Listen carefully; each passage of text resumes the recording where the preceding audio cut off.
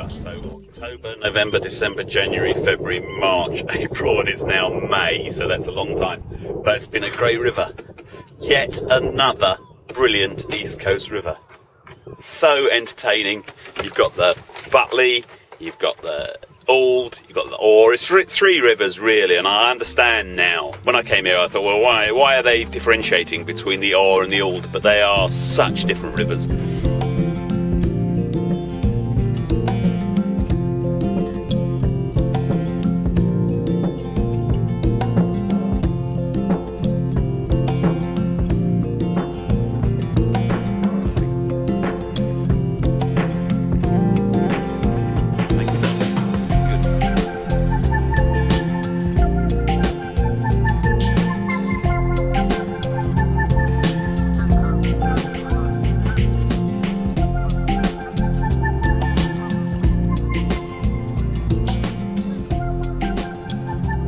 Just catching the last of the ebb down the Orr, and then I'm going to go out of the bar here at low tide. No problems. A boat with a big keel wouldn't do it, but I can do it. And then I'm going to sneak along the coast, I guess mostly motoring, against the tide, up to Southwold. It's not far. It's the old sat-nav says about 15 miles. I'm sad to be leaving the Three Rivers, but there's a lot to look forward to. My initial plan was to attempt to cut the corner of the Orr shingle. I've been down to explore the bar several times at low water and knew it quite well. By the time I got there, the tide had turned and it was really powering in through the gap I was aiming for. I was thinking of cutting the corner, but I'm not now. So I chickened out and decided to take the long way round. Then I changed my mind again and had a go at the corner. It was a struggle as the beast ran at full blat against the incoming tide cutting through the shallows. Occasionally a pretty big 4 or 5 foot standing wave would appear out of nowhere, and I was worried about the slug grounding. Only about 3 feet of water under the keels. I'm sure I can make it through here. You can see where the blast of the current comes, and I've seen this at low tide, so I know that there's water here.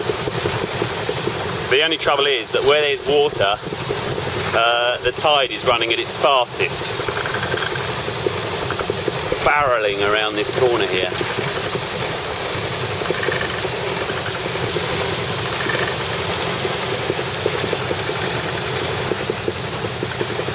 No, I'm losing.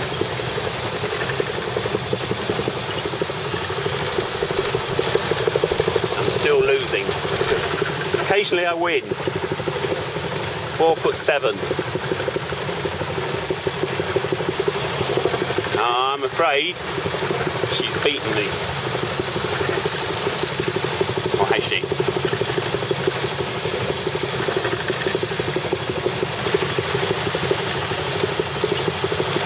No, I am kind of winning. I think I'm winning. 4'5". You can see where the deeper water is. If I can cut around here, I've saved myself a huge amount of time. 4'5".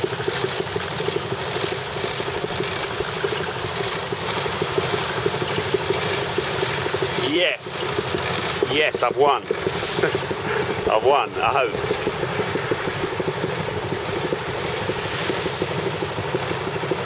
It's getting deeper now, which is good.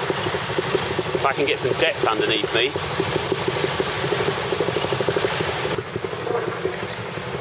It was a real struggle to get around that headland, to get going through the water, but now I've done it. I've saved myself about a mile and a half or something. All I need to do now is to get some depth underneath me. 5 feet, okay, we're home and dry. Brilliant. 6 feet. 15 foot, now we're fine. Okay, now it's going to get really boring. I can take the hatch out. I'd even put my waterproofs on, right down to the, not the boots, but everything else. It took me 12 minutes to do less than 400 yards, and the beast was going at full throttle, which isn't very good for it.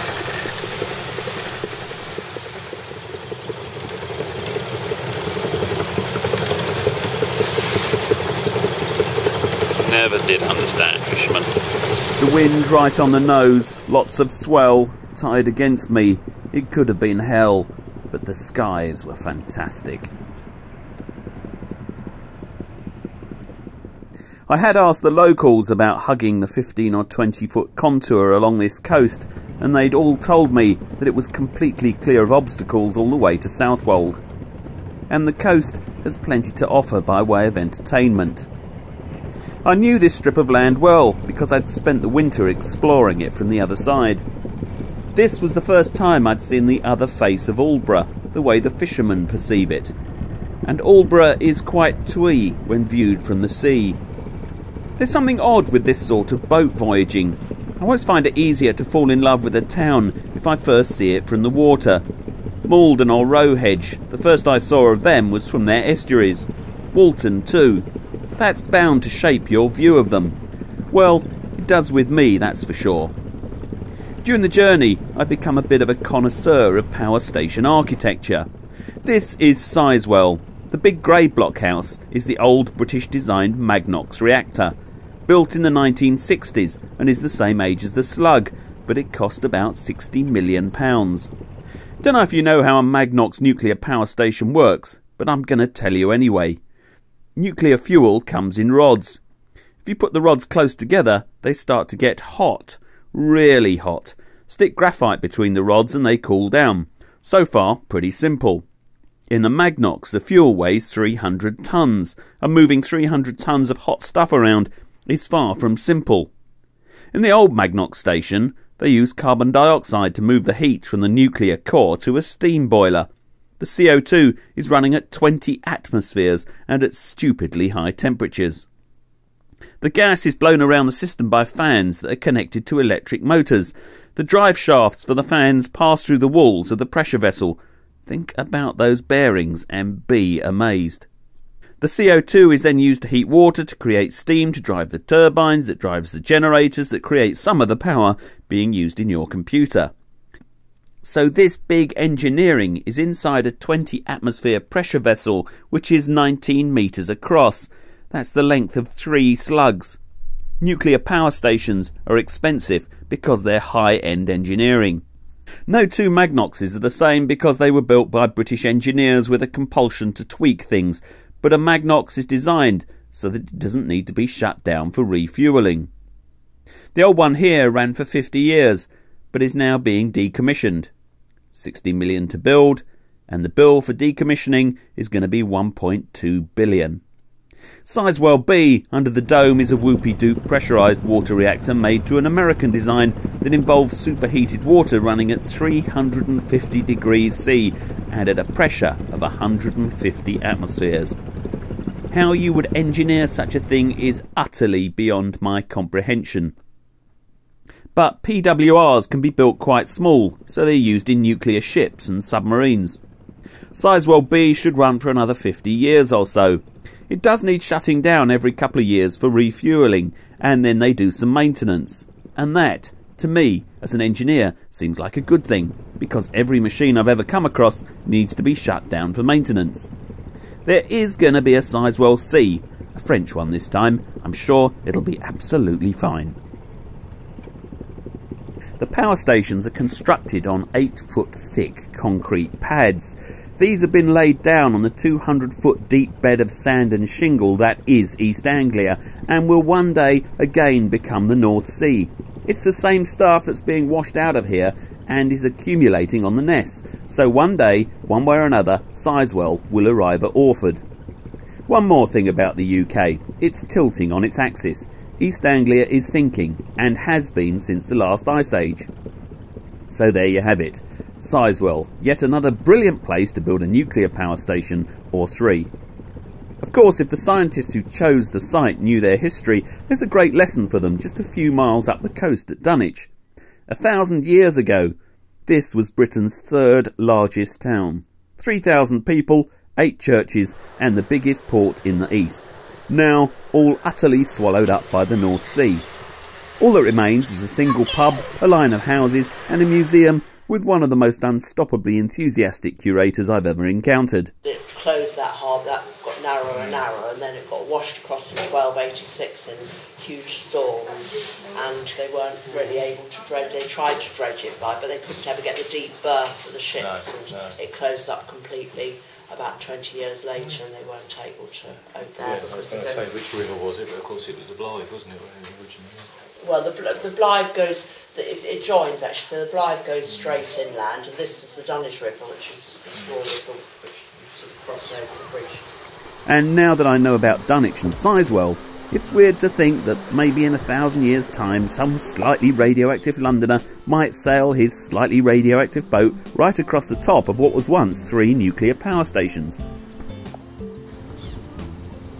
Then we come to Southwold, which is engaged in a constant battle with the North Sea in an attempt to stop the inexorable forces of nature. Longshore Drift is trying to close the harbour entrance. You can see the shingle piling up to the north. The inhabitants of Southwold have reason to fear because 700 years ago the River Blythe exited at Dunwich in a fine, well-sheltered, all-tide port, and look what happened to them. In fact, here at Southwold, nature is already winning. What used to be the main fish dock has been condemned. It's concrete over gravel and is ready to fall into the river at a moment's notice, so you're not allowed to tie up there. After the defunct dock, the next thing you notice about Southwold are the scores of black-painted wooden clinker-built fishermen's huts, and the local fishermen still favour the 18 or 20-foot clinker hulls they've been using here for hundreds of years. 120 beach boats once worked out of Southwold. Not anymore though.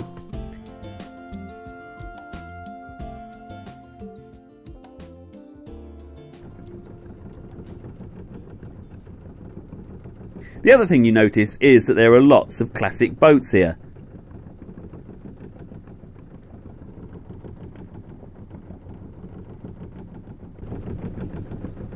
Even the mobos are wood or steel.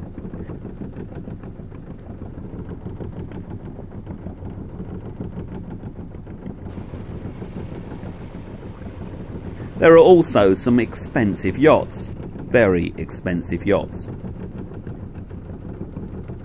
So Southwold has both taste and money.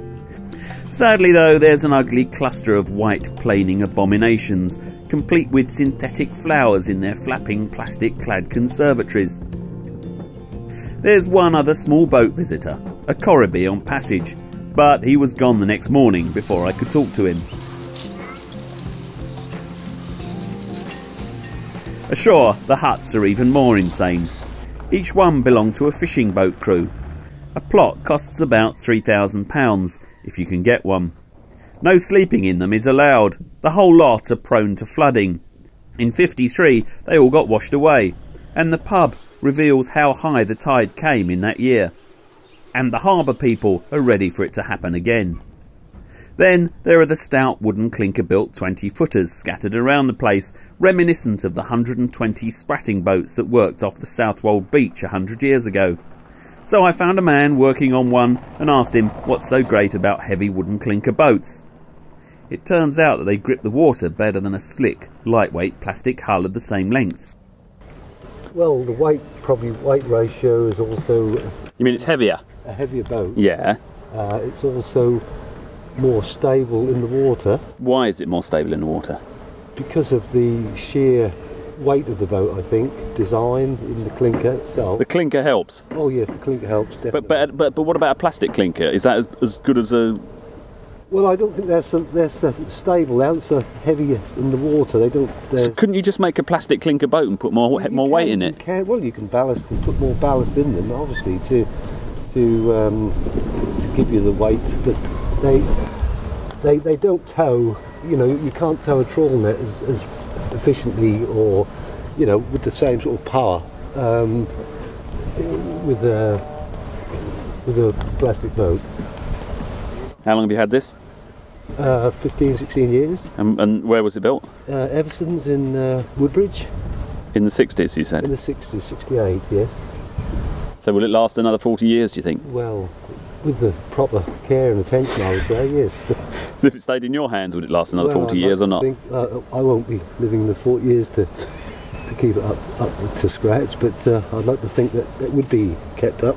So how often do you go out in the winter? Well, not weather permitting, obviously. It's all related to the weather in this. Yeah. The sides of a boat like this, you know, you can't. No, you can't take any risks. No. And that's the Triumph Herald back axle. So my next small yacht will be synthetic clinker and heavily built, but I won't be bothering with the Triumph Herald diff.